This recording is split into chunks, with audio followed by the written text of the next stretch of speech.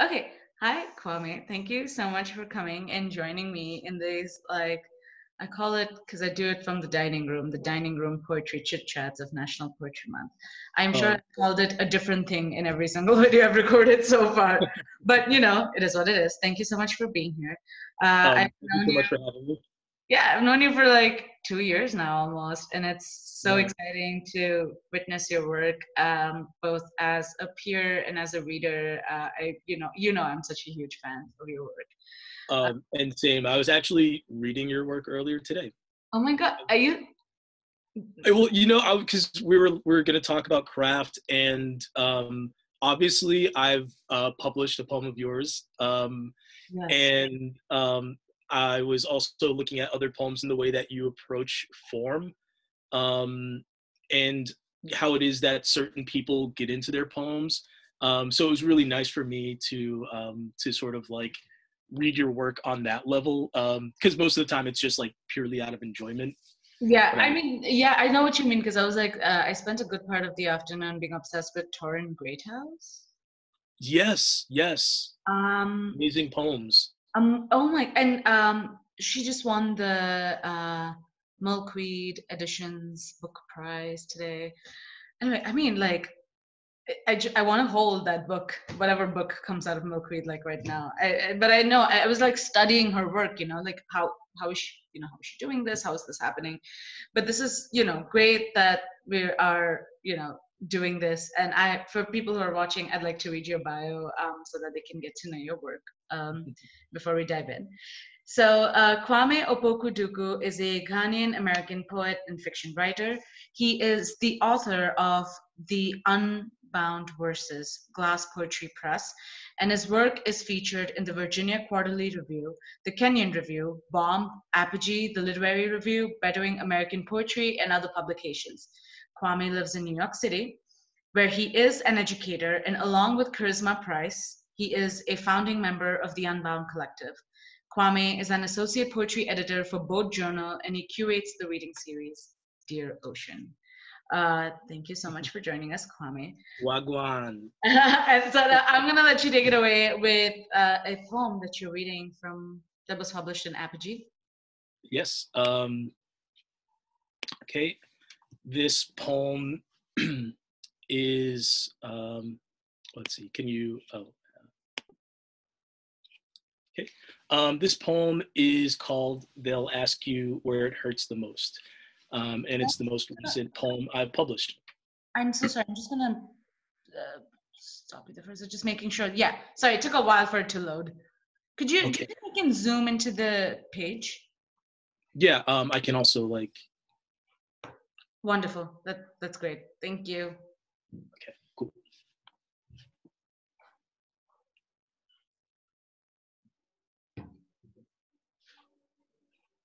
Um, Let me know when to begin. Oh my God, Oh, yes. okay. Oh, sorry. Sorry. Okay. So this poem is called "They'll Ask You Where It Hurts the Most." Blessed be the bitterness at your core, that quiet light growing quieter still, like the dull moan that escapes your lips while you dream. They'll ask you, child, what you know of suffering. They'll ask you where it hurts the most. When the pain changes, like wavelengths of light in the evening sky. When the cries of the ancestors ring out to you from the ocean. When their words vibrate in your diaphragm like a listless, queenless hive. You may forever, child, feel a type of way, but you must get up every morning and watch the sunrise from the ocean. Remember to love your lover.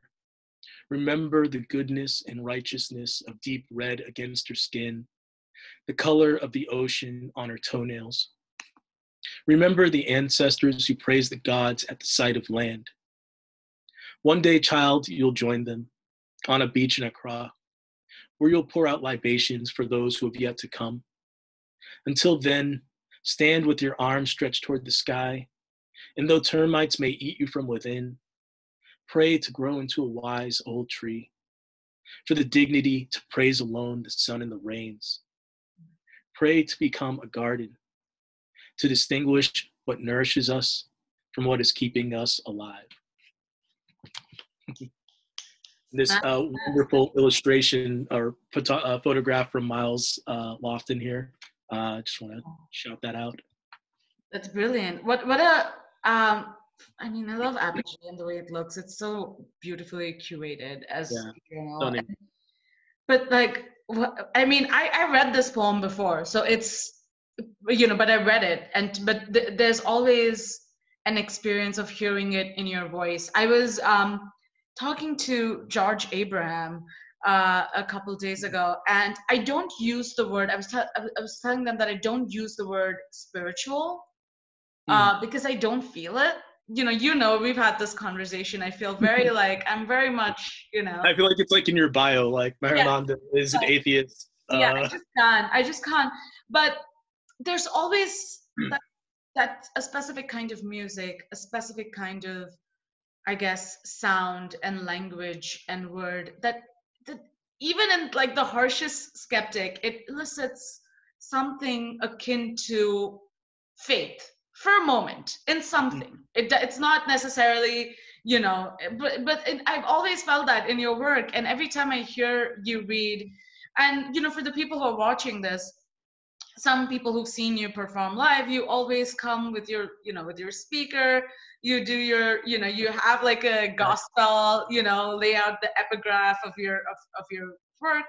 And then so from the very first moment, it begins like the whole performance begins like a prayer, right? There's a musical interlude, and then, you know, it shoots off.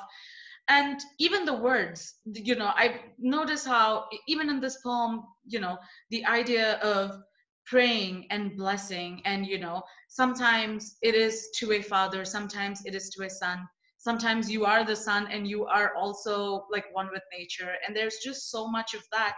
So I want to know if, because you are a fiction writer who became a poet, and I wonder if this sort of like universality and being one with something greater was always a part of your poetic voice in a way. That's a really great question. The answer is absolutely not. I mean, really, it's just been a journey, like a personal journey, kind of within myself, in the way that I relate to my family, and like my culture, really, because I'm not a religious person, and yet spirituality, church, prayer, it informs so much of just the way that I move around in the world. And I think when I stopped thinking about, especially the way that African Americans perform religion, I stopped thinking about it as something that was, what's the word I'm looking for? Um, like I didn't need it to be a devotional thing. It was more something that was like finding a part of myself through history, understanding the way that religion worked as a liberation tool, even for African Americans in the U.S., how it was an organizing tool. Just, you know, so having that kind of memory while performing, I guess, my own version of that spirituality. Because I think even whether I believe it or not, it's something that I feel. And so that is something that I've been trying to explore and like go a little bit deeper into. And I think that's, you know, naturally your curiosities and obsessions will be what you write about. But when I started writing poetry, it was just, you know, completely different. I was trying to be something that I wasn't. I was trying to just, you know, just to write for the sake of writing, to be edgy or whatever. And it was, you know, completely false, and all the poems sucked. I mean, yeah, no, I love that. I mean, I doubt they sucked, but I love that this idea of in a way choosing to, every time you write a poem or every time you perform a poem, to place it on a timeline, you know, of history, and to not detach yourself from that association, because of the importance of that. I love that because that's also a way of like serving, um, your ancestors or serving your people. It's always been such a big question in my work, like who am I serving in my poetry? Who do I want to represent well? Whose reputation do I want to protect, and whose do I want to eviscerate also? Within my ancestry, like who deserves to be, Yeah. I guess dragged. What there's no other way. But I'm wonder if like so that I have two questions. The first one is uh, having like discovered this voice and having like discovered, I guess, this intention in your work. How do you approach a poem? How do you approach metaphor and I mean, I guess it depends on each poem, but how do you begin to have an individual analogy for each poem without it being, say, repetitive in a way, or without it being preachy too, I guess?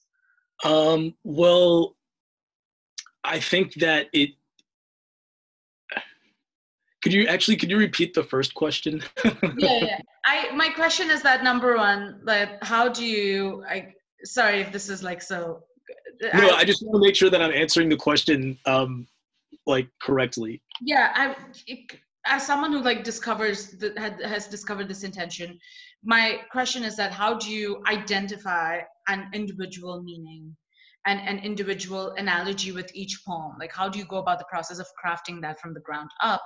And then the second question is then how do you ensure that those meanings are not, like, it's not repetitive, like that it can be repeated, but it's not.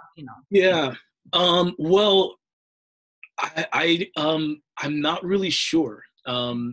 I I think that all of my poems are linked closely. Sometimes through like form, whether it's um, kind of like writing verses, or whether it's linking things thematically. For example, the first line of the poem that I just read is the last line of a poem from my chapbook. Mm, Um, and so I actually approach work a lot like that a lot. There'll be like some thread of a poem that I just still feel stuck on, and I'm like, there's another place for this to go. I have 3 poems that are named Lord Knows.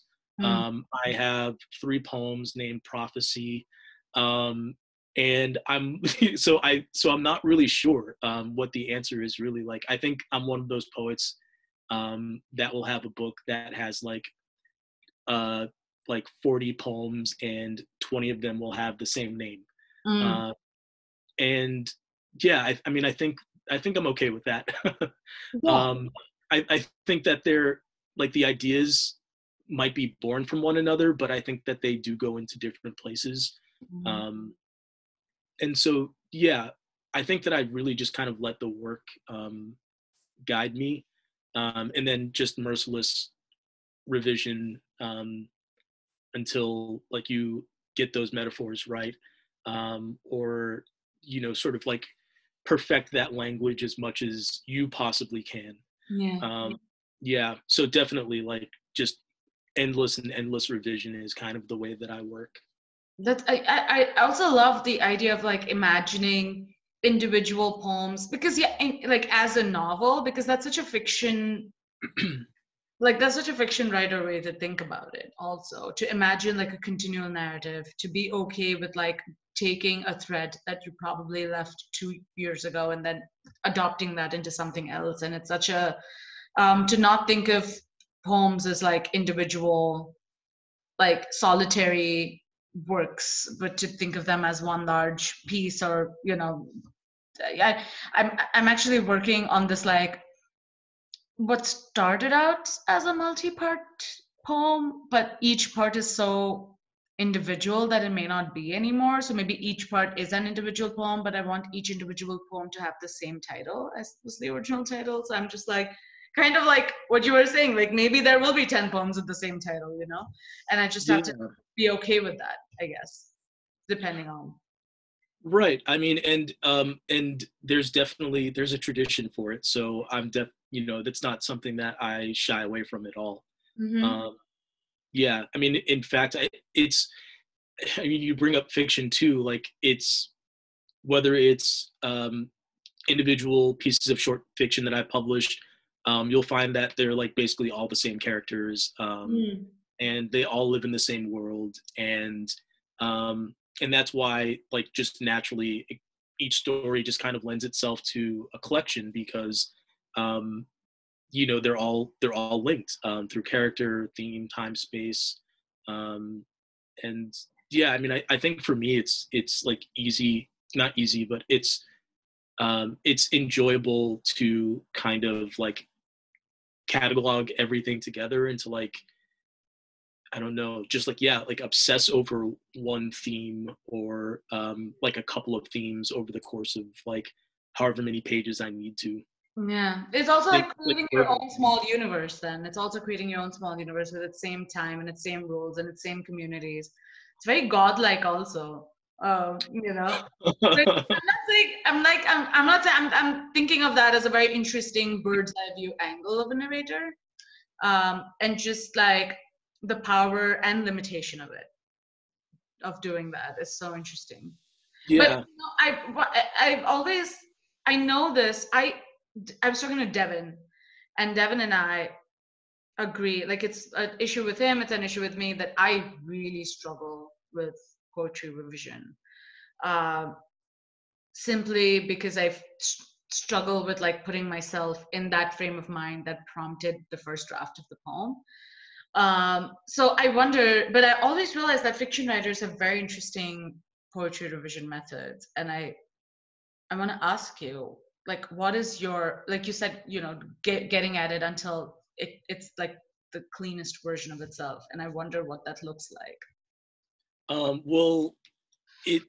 I mean, first I think I'll work on it by myself for a month, 2 months, however long it takes, and then generally I will send it to a few people, Mm. you know, whose opinions I like really, you know, trust, who know my work and kind of know what it is that I'm trying to get at, and then just let them do their thing Mm. in terms of giving me feedback, and then from there, like I'll just try to implement feedback and just keep working. And I don't know, I think a common question is like when you know a poem is finished, and I don't ever know if you really do, but I just think that there's a point where you're like, well, all right, I guess I could send this one out, or you know, or you get like solicited and you're like, well, I've got this poem I've been working on for a year and a half, maybe it's ready.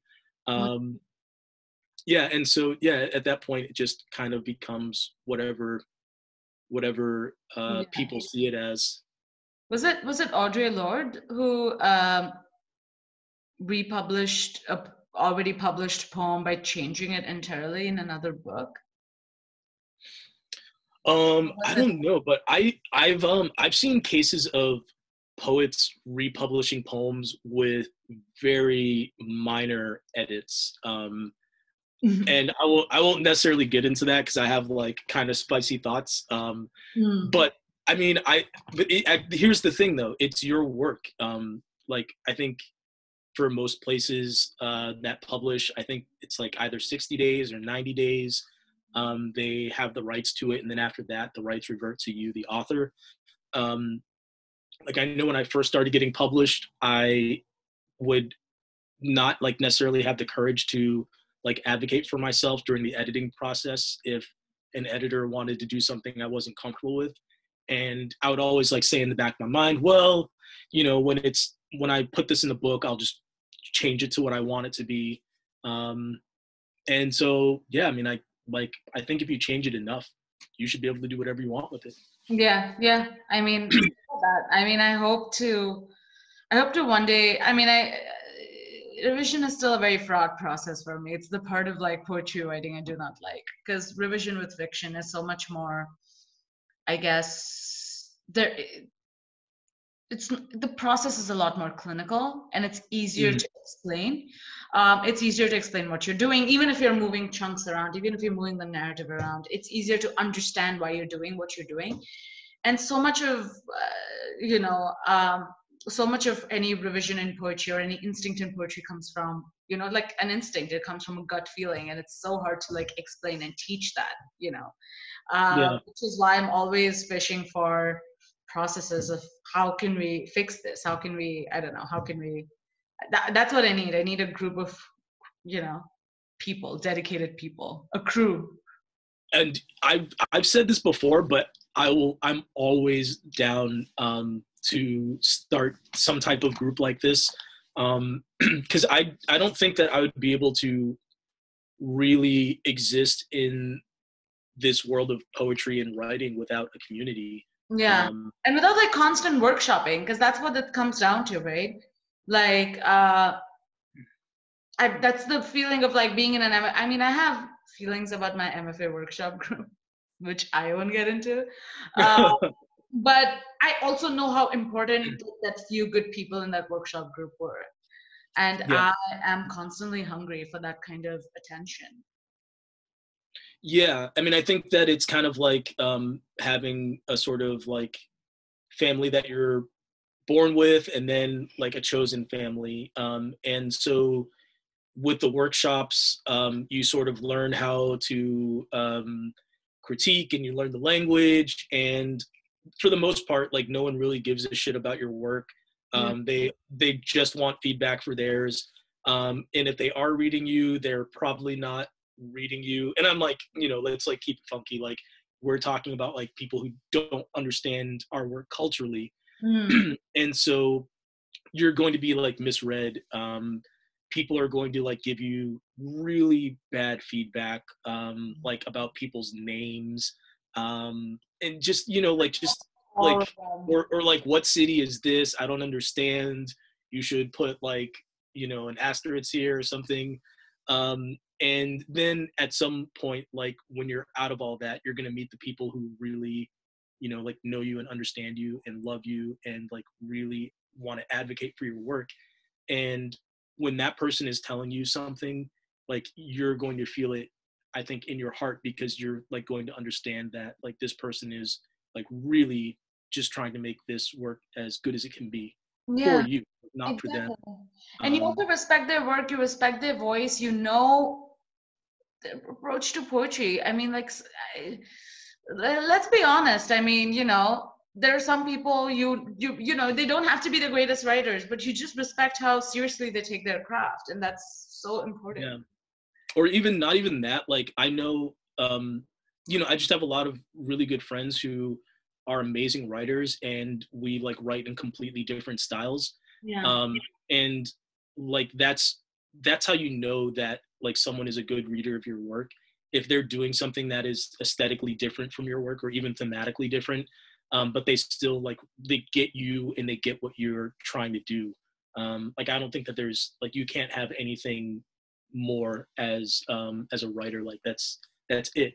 Yeah, I mean Yeah. that's what I try to tell all my anytime I teach undergraduate school, that find your group, figure out what that is. I mean, I'm still searching for mine, but like find your group. It's so important. Yeah, and like while we're giving advice, like I get emails sometimes, especially like overseas, and like that's exactly what I'll tell them. Like find your community. Yeah. Um, like I can give you my opinion on this poem, but it really like it's not going to mean more necessarily than someone who like knows you on a really intimate level, Yeah. and like pinpoint like things about you that like might help you improve your work.